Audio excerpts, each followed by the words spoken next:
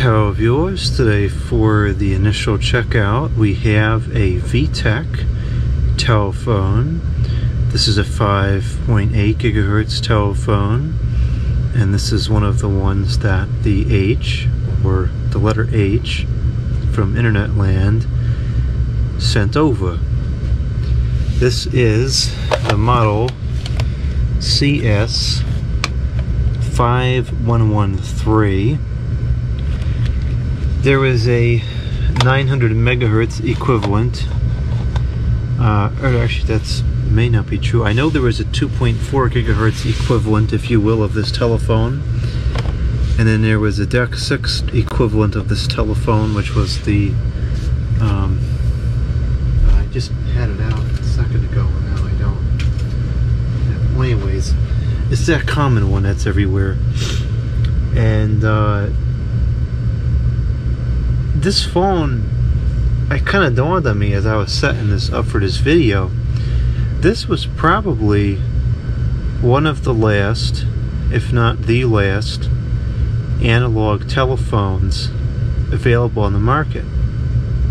This is analog 5.8 over 900 megahertz, and Uniden made analog 5.8 gigahertz phones, but they didn't seem to be made much past 2008.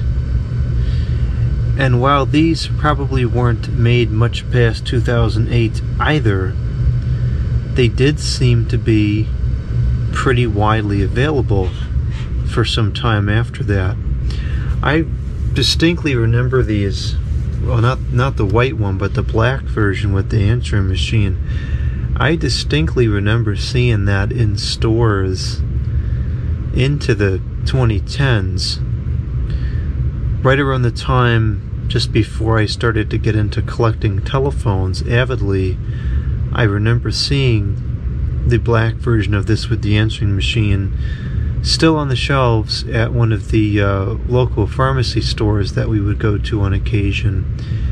And I kind of wanted one at the time because it reminded me of the Vtech 5.8 that we had years prior. This phone, like many of the other Vtech's economy models, I think was pretty decent. It's too bad that the 900 megahertz side wasn't designed quite right, because the 5.8 gigahertz side really has an impressive range, but unfortunately the 900 megahertz side loses reception quite quickly in comparison to the 5.8, which is odd because in theory the 900 should go much further. It must be a poor antenna design or an issue of limited power. That was one of the caveats of the 5.8 gigahertz phones, and that was really the main reason for the dual band phones, was that the 5.8 gigahertz band required more power to transmit on, and of course if you're working with a battery operated device, transmit power is very important because you only have so much of it. And so that was the reason why these telephones became dual band, because in theory receiving on the 5.8 gigahertz from the base and then transmitting back to the base at 2.4 or 900 megahertz supposedly was going to save a significant amount of battery power, enough that it was worth designing it that way rather than having the handset transmit back on 5.8 gigahertz. Now, of course, the design was fatal. It was a fatal flaw because the 2.4 and 5.8 models, of course, still interfered with the Wi-Fi networks at the time. And had they been true 5.8 gigahertz phones like what Uniden produced and what some of Panasonic produced, that wouldn't have happened because this was pre the 5.8 gigahertz Wi-Fi boom. Oddly enough, the Digitan models never seemed to utilize 900 megahertz. Those almost exclusively seemed to be 2.4.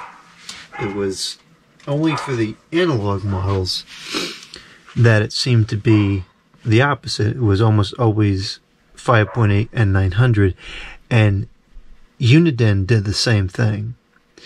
And I often wonder what the reason for that was. I wonder if it was because there would have been too much interference with the Wi-Fi.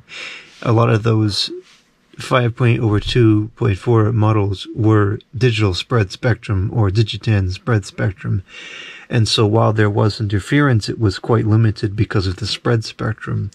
These being single channel analog, if this happened to be on the same channel as the network, would cause probably substantially more interference. So I suspect that is why they designed it that way, was to avoid the interference. These utilized the old style batteries, or the old shape, the stubby AA size cells. They were 3.6 volts, and this is a higher capacity replacement, but the original ones would have been somewhere around 270 milliamps, which is a very, very low capacity battery. And so I don't quite understand why they didn't just use a higher capacity battery, like 650 milliamps, for example, and transmit 5.8 gigahertz on both sides. And one could argue, well, this was an economy model, and that's true, it was an economy model. But what I think they should have done is they should have designed it to be 5.8 gigahertz on both sides, put a better battery in it, upped the price $10, and took a hit at Uniden and said, Uniden's model is 100-something beans, and ours is 25 beans, and they do the same thing.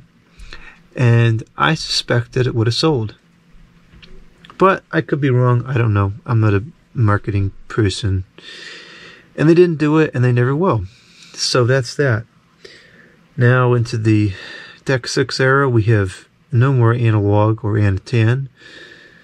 Now the 5.8 gigahertz era is very interesting because we saw it produced in so many different technologies. We saw it in Anatan, we saw it in Digitan spread spectrum. You know, Deck 6 is nothing but whatever it is, Digitan. There's no Anatan or anything. And the 5.8 gigahertz era was also interesting because it popularized certain features like caller ID. I can't think of any phones, any 5.8 models that didn't have caller ID. And other than the economy models like this, most of them had handset speakerphone. Even some of Uniden's economy models that were analog had, albeit not very good ones, but they had speakerphones. Some 2.4s did, but 2.4, I never took a lot of interest in the 2.4 era. It seemed like it was more of a flop than anything else. Uniden made a couple of good models, a lot of really crummy models as far as performance goes. And 900 megahertz, I guess it had a pretty good range too, because we started to see a lot of phones with caller ID. And of course you had like 5.8 gigahertz, you had Anatan, Digitan spread spectrum. In a lot of ways I would say 5.8 gigahertz was kind of like the peak era for the landline phone, because it combined, it was still heavy usage. The cell phones didn't really take over until the Deck 6 era. It was still very high usage of landline phones during the 5.8 gigahertz era. And this was kind of when the technology curve was intersecting nicely with quality and features. You could find a lot of very fully featured 5.8 gigahertz phones, but they were still expensive and good quality. Once you got into the Deck 6 era, it seemed like you would trade features for quality, because we were post the prime intersection of quality and technological advancement. Anyways, I guess this is going to be more of a rambly video, but that's okay because the phone is pretty basic. There's not a whole lot to show here. It is pretty dirty, and inherently somebody wrote the price on it. I believe that's what the thrift store that the letter goes to tends to do, which is kind of obnoxious. They even wrote it onto the screen. The phone itself is pretty dirty.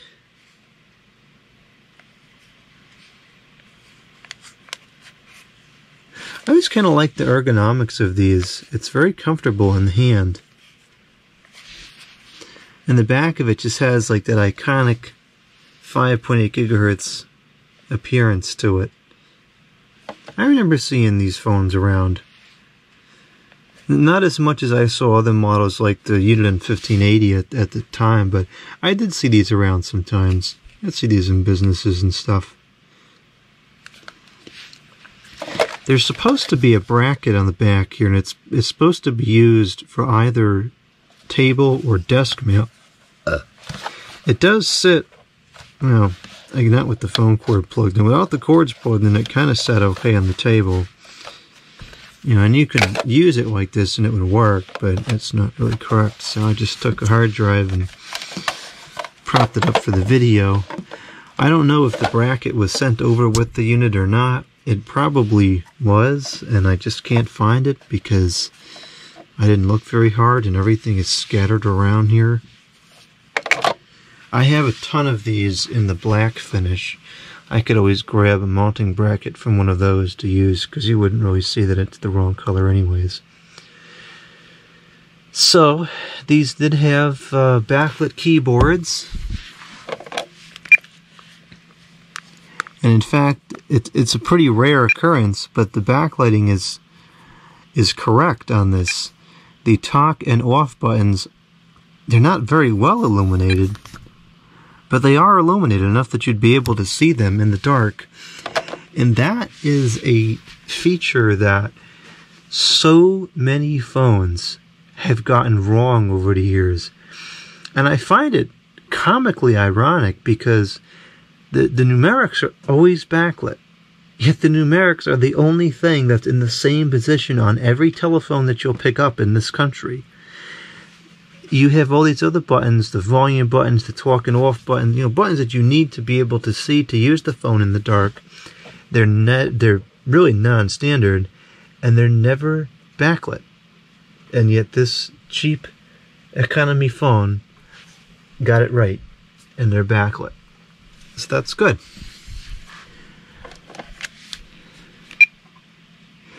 The screen, I think, is underutilized because there is a battery icon logo on the screen all the way on the left, and it never illuminates, I think, until it goes dead. Even as it's charging, it doesn't illuminate. Why they couldn't display that, you know, for the active current charge is beyond me. This display panel they used for years. In fact, I'm pretty certain they still use it to this day. It has the dot matrix, if you will. It's not really a dot matrix. It's an alphanumeric line of characters at the top. The second line is a numerics only, and the third line has a couple of different icons on there. It's got the new, the mute, the two numerics, the voicemail indicator, the ring off indicator, the phone company voicemail indicator. It looks like a speakerphone icon, and then the battery.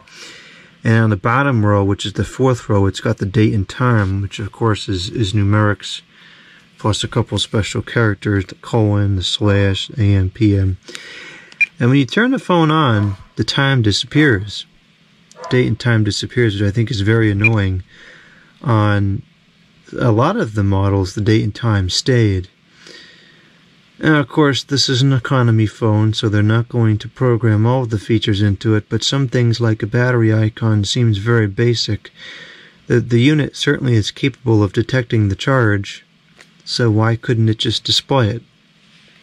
I think there may be something ever so slightly wrong with the screen on this phone. I don't know if the camera is focusing close enough to tell, but on the right side of the screen it kind of looks like it's a bit faded. None of the pixels are dead. This display panel seemed to be pretty reliable over the years. Maybe it's just dirty, I don't know. Looks to me like the top right is a little bit faded. Alright, so let's go ahead and switch this testing equipment on. Go over to the simulator here. And let's ring this up. Pretty basic ringer that's been used for a long time. In fact, I believe the Deck 6 variant of this still has the same ring. It's okay, it's a little bit shrill, but it's, you know, it's acceptable.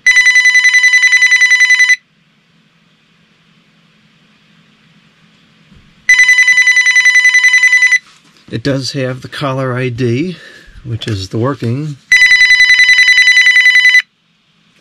It does not have auto talk. It'll hang up when you put it back into the base, but it won't answer. I can't think of very many Vtech phones that had auto talk. Uniden almost always did. I kind of liked that feature. Okay, let's take a look at the menu here. We got a program. We have a directory. I don't know if there's anything in here.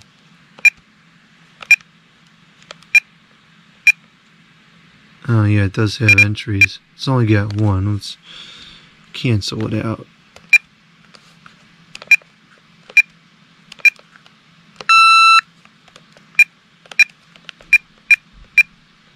It's got a bunch of... oh, it's only got a few caller IDs. I'll just delete these out of here. Okay. Now the caller ID is empty and the directory is empty. I believe it stored only 20 directory entries, which isn't a whole lot, but I mean, I can't think of 20 numbers I even put in there because I know all the numbers that I call regularly and I just type them in. The button layout's kind of weird. It's got this giant select thing, but yet it doesn't open the menu. You have to go down here to the program and then scroll with these small little buttons. It's trilingual.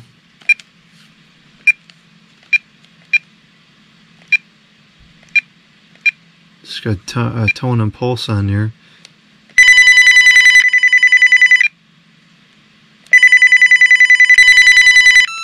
It's got a decent range to the volume. It's not very loud. You're not going to hear this over too much noise. I think it's got 4 different rings to it. And they just play infinitely.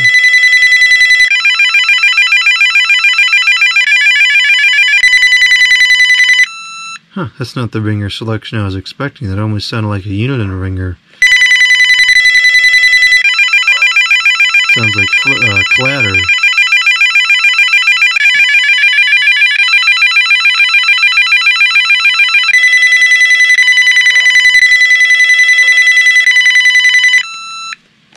Interesting.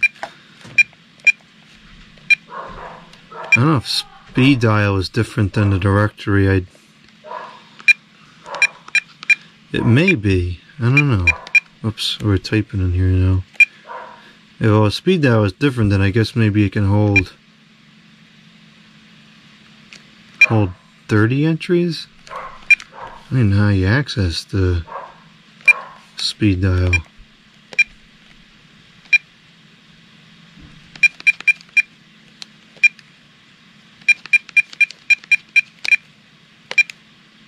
Oh, you can choose distinctive rings. That's kind of cool. How do you access it though? Yeah, you press and hold it.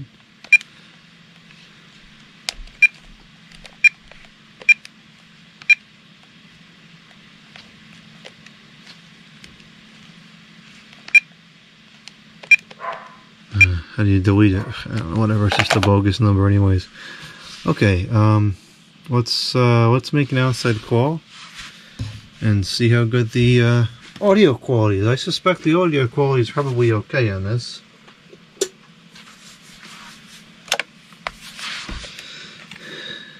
Just thought that was the talk button. Sounds okay to me.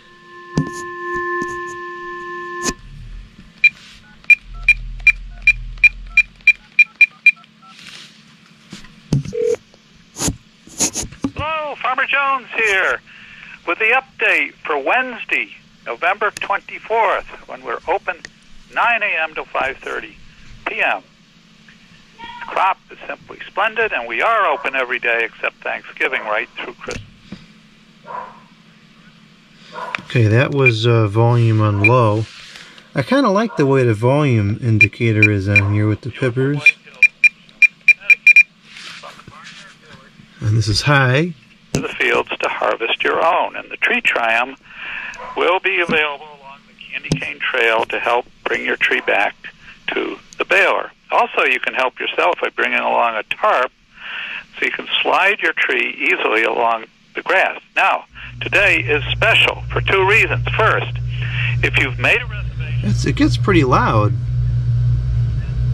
And it stays clear. It's not distorting at all.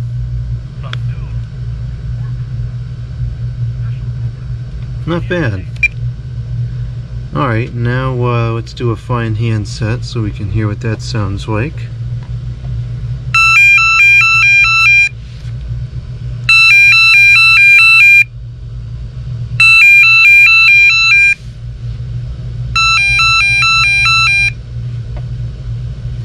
Alright, now I'll record a testing message so we can hear what the transmit sounds like. I'm having a lot of revelations today. I remember last time when I had, I don't know, sometime recently I had thought about this. It doesn't really make a whole lot of sense with a cordless phone to record the message, because it's a waste of my time, because I talk into the message, then I gotta record the message. It takes twice as long.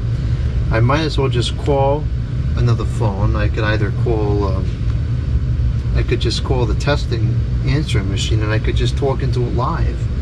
This way, you know, we're not wasting the time playing back and recording the messages. So I'm just going to move you over here, and let's see, there's not really anything I can cook this to over here.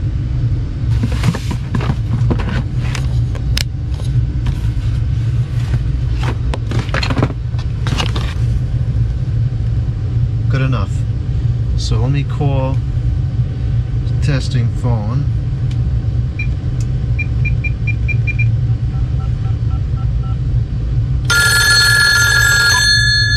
And we'll just do it live. This will save me some time, because time is valuable. It should never be wasted.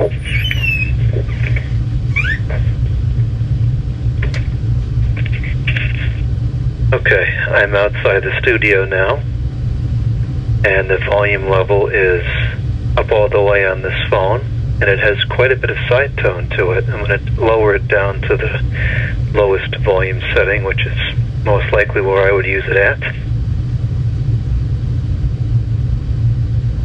Okay, and there is in fact still a pleasant amount of side tone. It's very minimal, but it's still there. I am almost all the way across the room now. I am near the water equipment, which is as far as I can go. And I'm hearing a little bit of static here and there, which I'm pretty sure is the 900 megahertz side losing some of the reception. Okay, now I'm going back to the studio, and I'm going to hang up the phone now.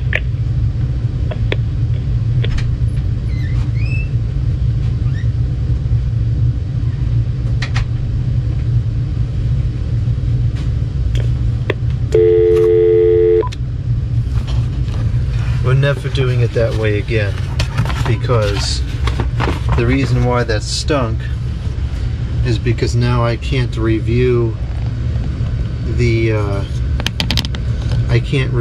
message and provide any commentary on what the pickup sounded like.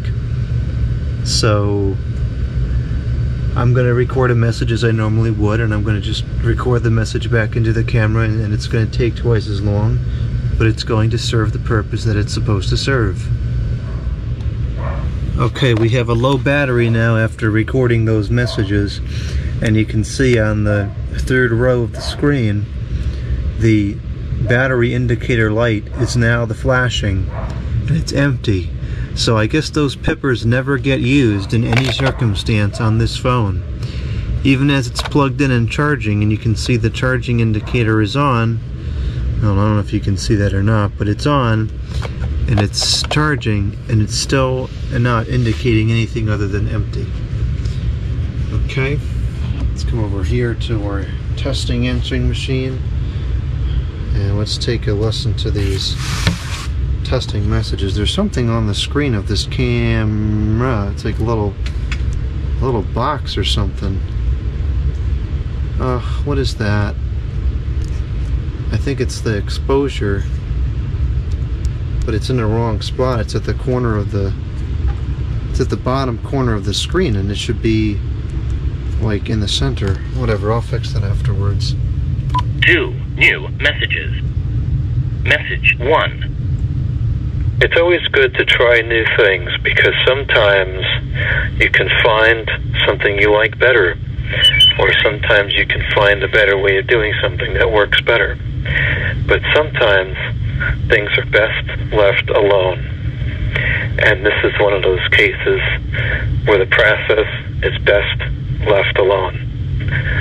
Okay, I'm over at the water equipment, and I'm hearing a little bit of static. Okay, I'm going to traverse back to the studio now. I'm going to change the channel a couple of times. I don't think it's going to really make a difference as far as the pickup is concerned, but we'll be able to hear what it sounds like to change the channel.